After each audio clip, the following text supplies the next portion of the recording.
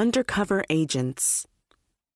Norma Jean Almodovar, 2009. Help Wanted. Anywhere, USA. Hey guys, looking for that perfect job? Something that will give you access to hot babes who are always available? You get to party at upscale hotels, unlimited free room service including booze, and you get paid to get laid. Sound too good to be true? No, I am not talking about becoming a gigolo. This is a vice cop job. But if going through the academy and walking a beat is too much work, there's also the exciting opportunity to be a high-paid, undercover police informant. You get the same great benefits of parties and girls without the risk of being shot at by real bad guys. And we aren't talking skanky street hookers either. We got laws to round up those hoes without having to say a word. Ever priced those Emperor's Club gals? Think they are out of your league? Not when you are working for the government. We got you covered. It's all part of the package. All we need is your testimony in court that you had sex with these poor victims and they asked you for the money. That's it. Case closed. Not only will you have the opportunity to get laid by the same high-caliber call girls, but you will be doing your community a great service by rescuing these poor gals from a life of exploitation and degradation where they get paid upward of $5,000 an hour. After their arrest and conviction, thanks to your testimony, they can find societally approved employment, which is more appropriate for them, like cleaning toilets at Motel 6 for minimum wage. Call your local police vice unit for details. Get in on this exciting career now. This Help Wanted ad may be fictitious, but the content is not. While sex workers' rights activists like myself have known for many years this was happening, most people out there, including many of the women who advertise on the internet, don't have a clue that vice cops and undercover informants can actually have sex with a suspected prostitute before the cops arrest her. Some police departments actually hire men from the community to carry out the necessary sex act to make their arrests of the prostitute stick. Imagine our tax dollars going to pay some lucky guys to have sex with women who are suspected of being victims of exploitation, also known as sex workers. You should be warned, though. If you go out there and attempt to conduct a rescue on your own, you might get arrested for solicitation and sent to your local John School, where you will learn how awful you are for exploiting those poor gals by paying them instead of just forcing them into sex for free. Stopping the exploitation and degradation of women is the motivation behind the heavy enforcement of prostitution laws, according to the religious right and radical feminists who have persuaded liberal legislators to pass laws that give cops carte blanche to make their arrests. These groups of moral and social busybodies insist that all prostitutes are victims, regardless of their age or consent. In what follows, I will substitute their term victim for prostitute/sex worker to expose just how ridiculous the enforcement of the laws really is. California's liberal Democrats passed a law that allowed an undercover cop to suggest an act of sex for money, and all the suspected victim had to do to get arrested was to manifest an acceptance of the offer, as detailed in Section 647B of California Penal Code. If she smiled or winked at him, that was an indication, according to the cops, that she was accepting the offer to be exploited and could then be rescued/arrested on solicitation charges. When the poor exploited victims learned they could now be rescued/arrested for just making any sort of facial or body gesture, sex workers called it the use a smile, go to jail law. They thought they could outfox the cops by requesting that the potential exploiter/customer drop his pants and show his genitals. Surely the cops weren't allowed to show their dicks, were they? As many of those victims discovered after the fact, the cops could do that as well as go all the way if necessary. Even with the ability to make an effortless arrest, cops still conduct sting operations when they want to arrest in volume. Some undercover sting operations last as long as 3 to 5 years before any arrests are made.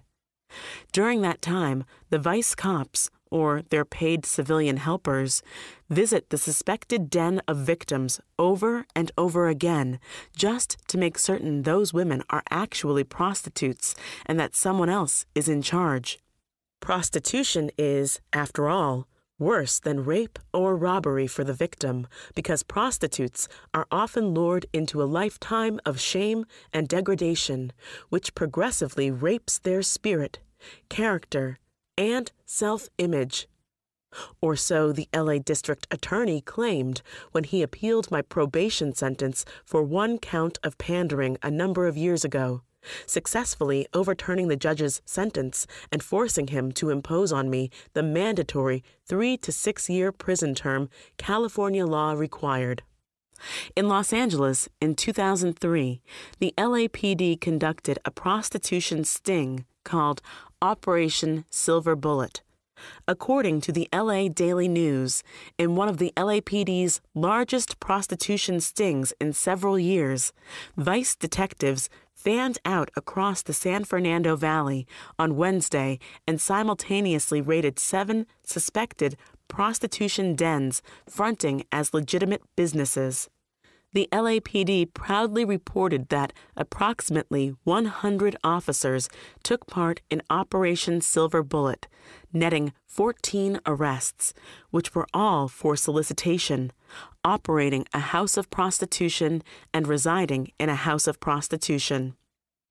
Anyone who can do the math will figure out that if it took 100 officers to bust 14 suspected victims, that's 7 cops per prostitute/victim.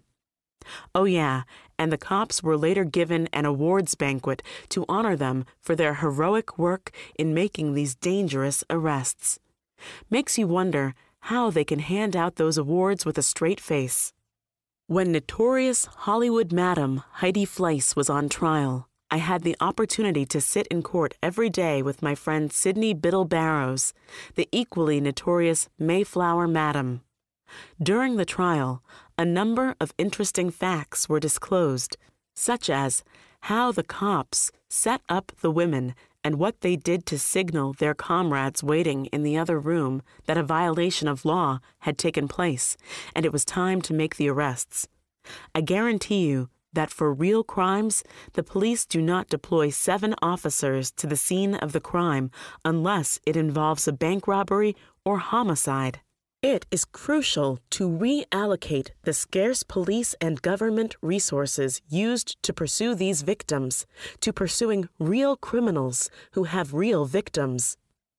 The pretend exploiter/client/vice cop will call the madam and claim to be a friend of one of her real clients and tell her he has a bunch of buddies coming into town.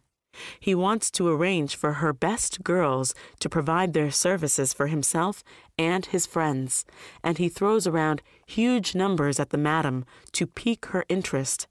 He will also mention particular sex acts that he wants these victims to provide him or his buddies, which he may also repeat to the alleged victims over the phone prior to the assignation. A real client generally has a lot more class than that, so this should be a tip-off. But the potential payday can cloud the judgment of even the most paranoid pimp or madam. Another tip-off should be when the client/cop insists on having the madam or the victims bring along illegal drugs for him and his friends. To set up high-class call girls and their madam, you cannot rent a room at the local Motel 6, so the cops work out deals with upscale hotels that agree to provide comped, luxurious suites in which to conduct these stings. Although they are oppressed victims who cannot think or speak for themselves, these women are quite capable of discerning an inappropriate situation once they arrive in their exploiters/client's hotel room, and clearly, if the exploiter/client was who he said he was, there would be expensive champagne and perhaps hors d'oeuvres available.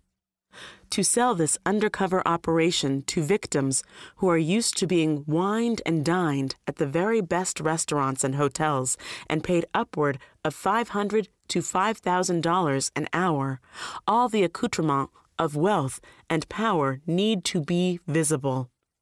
And yes, the vice cops get to partake of the food and alcoholic beverages as part of their job to deceive these wretched souls into believing they are about to be exploited/paid for having sex.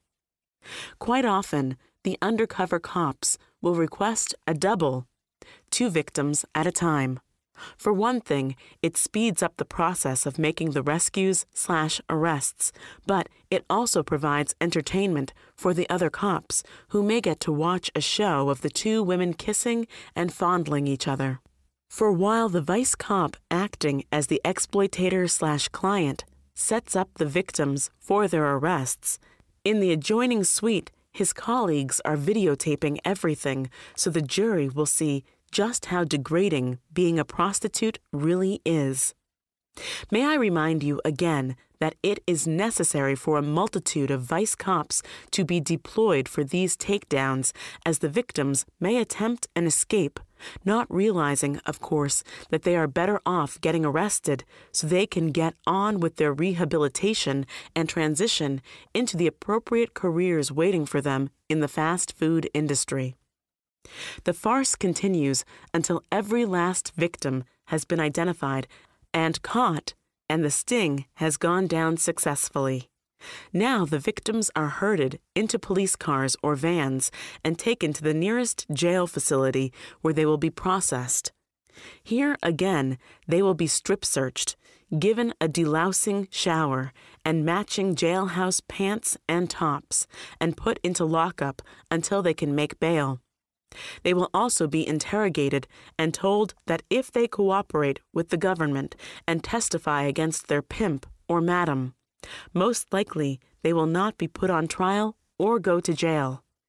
If they are from out of state or another country, their employer will undoubtedly be charged with violating human trafficking laws, a federal offense. Victims from other countries will be threatened with deportation if they refuse to cooperate. Regardless of their cooperation, most of these victims will still have arrest records that may prevent them from ever finding other employment. At best, they may find work earning minimum wage, which they will have to spend paying off legal bills and fines. One could say that these laws are turning the taxpayers into Johns because they are paying to get screwed. The cops are themselves turned into prostitutes because the very definition of prostitution is getting paid for getting laid, isn't it? How do we stop the exploitation of the vice cops who are forced into prostitution by their sergeants, lieutenants, captains, and even local prosecutors who instruct them to have sex with those poor victims so the victims can be arrested? And what about those civilian males who are paid by the cops to have sex with suspected prostitutes/victims? Under the law, aren't they also prostitutes? And wouldn't the hiring of them be considered pandering, just as it is when a madam hires a prostitute? Pandering in most states is a felony and defined as encouraging a person to commit an act of prostitution. So when the average citizen requests the continued enforcement of these laws to protect women from being exploited, should we arrest the cops or the taxpayers for pandering. Gets rather complicated when enforcing laws based on subjective concepts like exploitation and degradation, doesn't it? It gets even more complicated when cops are encouraged to use prostitution laws to recruit victims and even pimps or madams to become informants. For many police departments, such informants are invaluable. And in exchange for being an informant, they are allowed to practice their profession/exploitation without fear of being rescued/arrested. In fact, if they don't continue being victims, pimps, or madams, they would have nothing to offer the cops by way of information on other suspected victims. But you can be sure that the cops let these individuals know that if they cease being useful, they will be rescued/arrested. There have been so many cases of cops forcing victims to have sex with them in order to avoid being rescued/arrested that it is considered by many to be a cost of doing business. Occasionally, the cops get caught, such as the Long Beach, California police officer Brian Ellsbury, who was charged with rape after he continually coerced a victim/prostitute to have sex with him. She filed a complaint and was given an opportunity to wear a wire to record their conversation the next time he extorted her for sexual favors. He was arrested and convicted, but given a probation sentence rather than sent to jail. I can understand why a man might want to be an undercover agent, especially men who like to brag that they don't have to pay for it, even though everybody does pay for it one way or another. As long as society looks the other way at whatever cops have to do to stop the exploitation of women and children, there will be guys who seek out such work. They tell themselves that they are helping the poor victims escape a life of degradation. So don't be surprised if someday soon you see a real help-wanted ad just like the fictitious one above. But also, don't be surprised that we, victims, are fighting back any way we can.